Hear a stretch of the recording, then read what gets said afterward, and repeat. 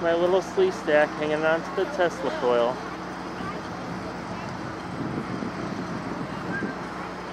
Boy, he's gonna get a shot.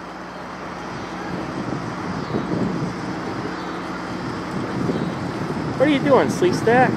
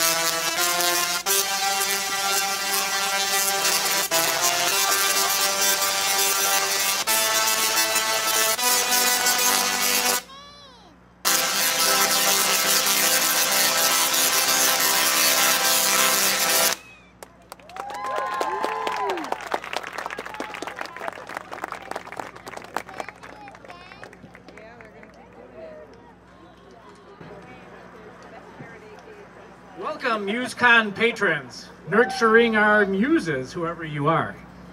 Wait, wasn't that entertaining our muses last year? Well, something different next year. Pretty nice place. This venue, Western Chicago Northwest here in Itasca.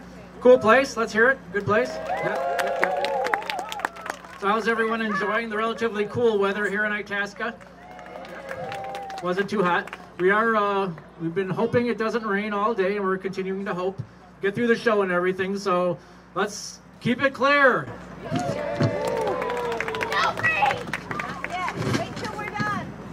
Okay, so who are we? We combine technology, science, and music to bring you high-tech edutainment. We have two humongous computer-controlled Tesla coils that generate 12-foot lightning bolts and play music. Pretty cool. We have a guy in a metal suit. That's me. I do really cool stuff with the hot white plasma. We are the masters of lightning. So my name is Terry Blake. I work at Motorola during the daytime, but at night I put on this suit and play with lightning. I wanted to call myself something better than just Terry Blake at night, so I had some names, had some rejects. We had the Captain Corona was one, Admiral Arc, another one, Lightning Man. Second place was Frank Zapper. It's not too bad. But I went with Dr. Zeus, named after the guy that throws lightning bolts down at us during the storms. No, I'm not a real doctor, only play doctor on the weekends, like here. So let me introduce some of the other people supporting the show tonight. At the control table over there, we have Jeff Larson from a Fermilab. And next to him, we have Mike Wren. And going to the other side, we have Todd Johnson. And a little further down, I see we have a Mary Lynn Johnson, and we have a Brian Peterson, let's see, already a Doug Wewell, and a Paul Guidarini. Big cast of people to help us all out here. So yeah, thanks for the big hand. So lastly, we do have a lot of experience with this. Do not attempt it at home, but you can try it here actually, because we've got this audience participation part of the show, where we've constructed this one-size-fits-all suit that kind of looks like a cage over there. So we call it the cage of death, but for insurance purposes, it's known as the Super Happy Fun Box. Keeps the rates down. So anyway, you get in there, and then we'll do a normal show for about a half hour. Then we'll put the cage right here in between the Tesla coils, and you can come in here, and you could get pounded by 24,000 watts of electricity for 60 seconds, and so it's like $5 for adults, $2 for kids, and we give you a cool ribbon that says "I survived the cage of death," so you can stick that on your ribbon stack there.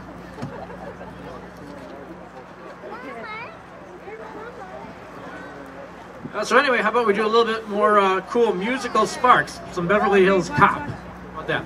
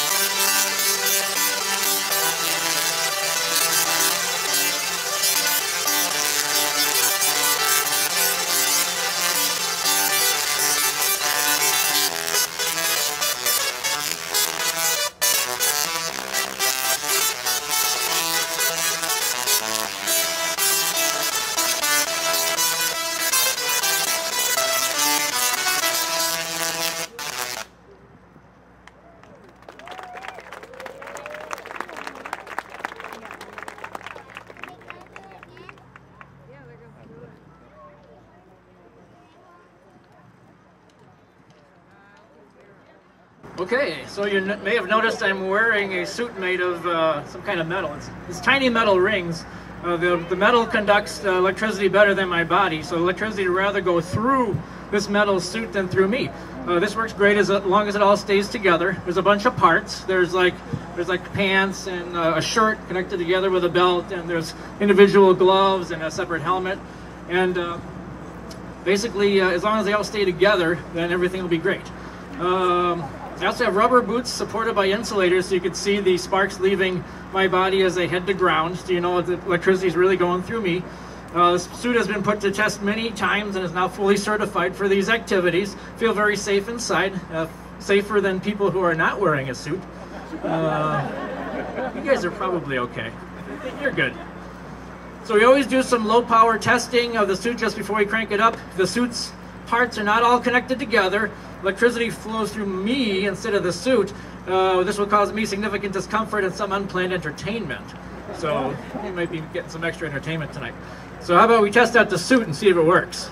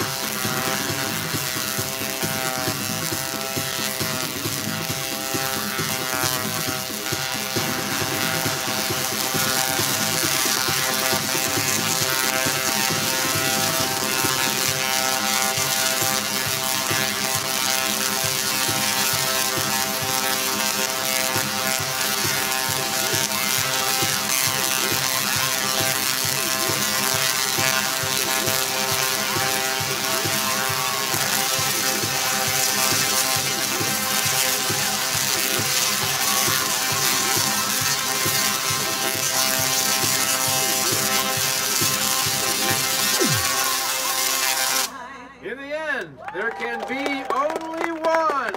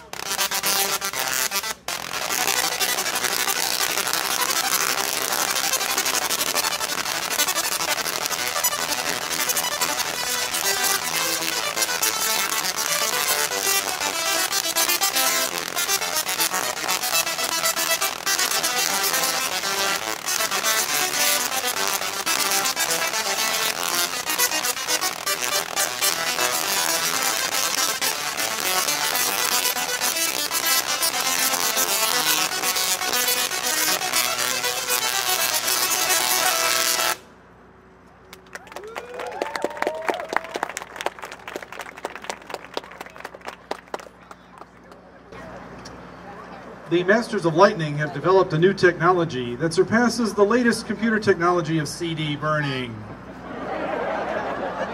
Our new system can burn 20 discs at a time at a speed of 1000x per disc. On this frame, you'll see 20 CDs lined up edge to edge. The lightning bolt of the Tesla coils is a high-temperature plasma that would prefer to travel through metal rather than air. There's a thin layer of aluminum on the CDs.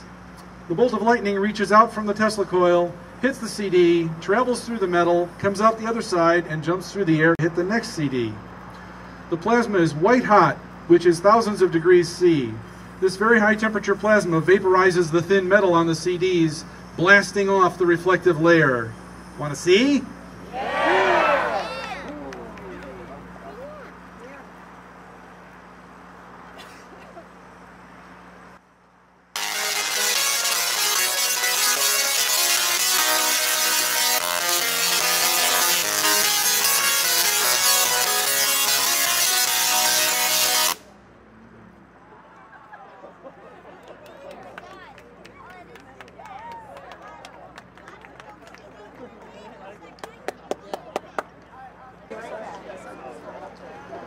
We have a set of clear light bulbs with wire filaments.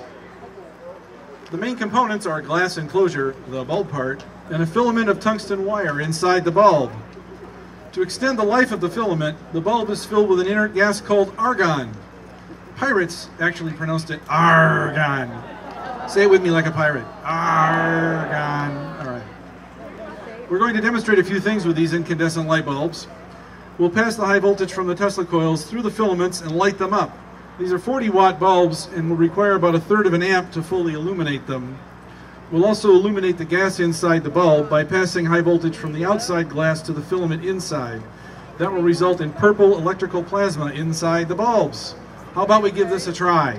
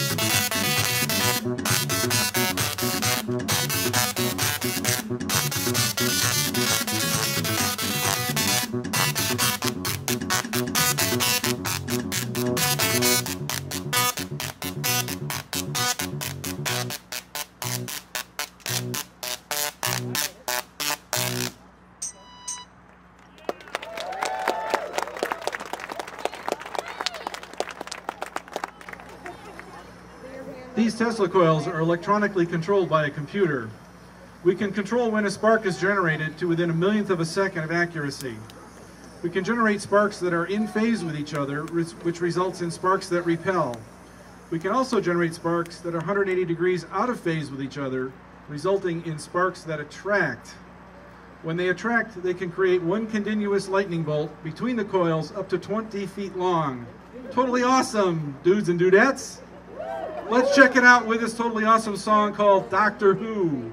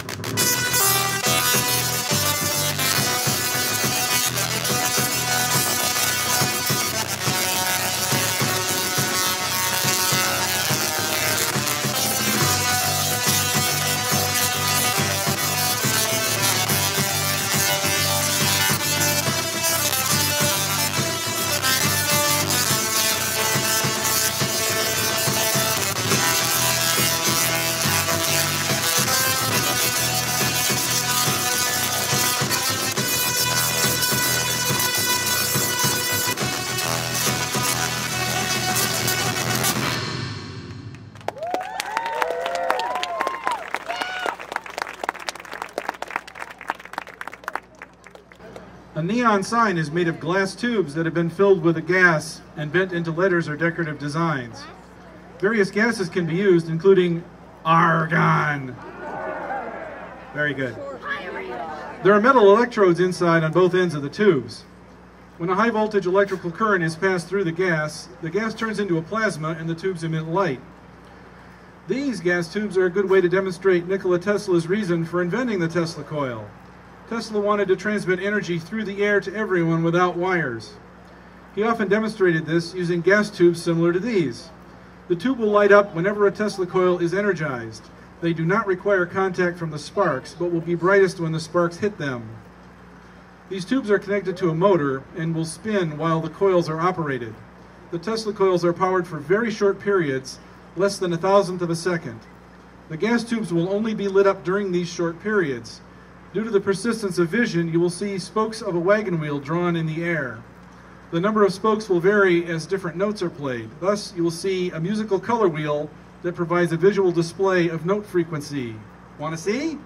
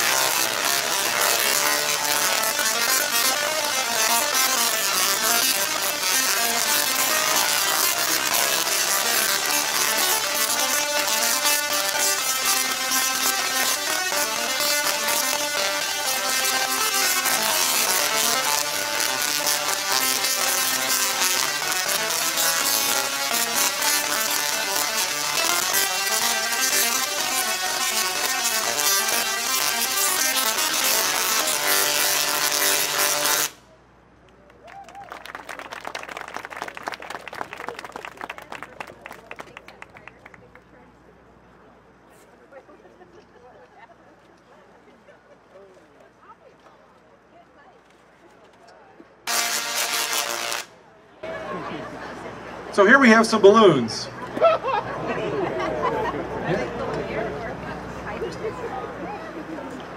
A balloon is an inflatable, flexible bag filled with a type of gas, such as helium, hydrogen, nitrous oxide, air, or in this case, propane.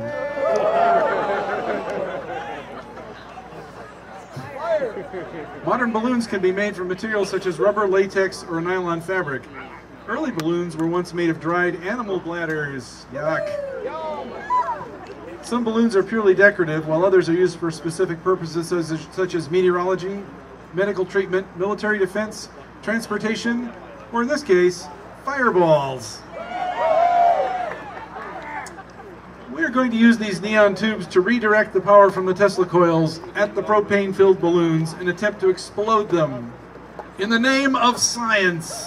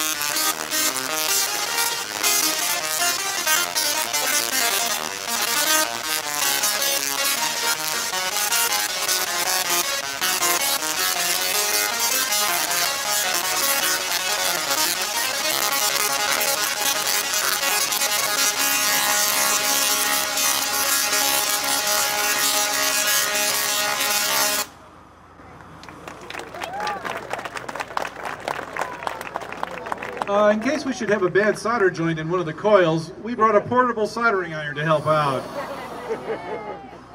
This is fire. Ooh, fire. Did you know fire conducts electricity? That's because fire is related to those arcs from the coils, another form of plasma. The flame and hot gases conduct electricity better than the air, so the hot plasma from the coils will be attracted like a moth to a flame. You want to see?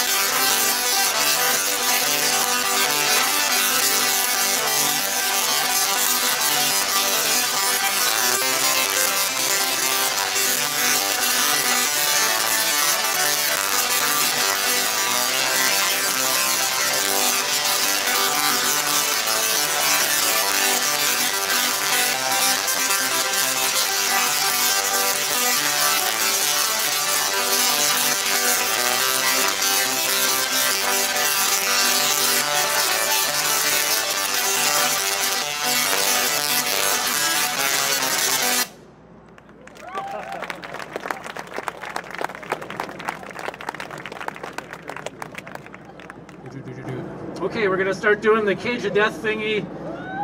So basically, if you want to go in the cage, kind of line up over to my right, I guess your left, over by that generator. And there's a nice lady over there that will help take care of you. Anyway, $5 for adults, $2 for kids, and you get the cool ribbon that says you survived the cage of death. So okay, let's get going.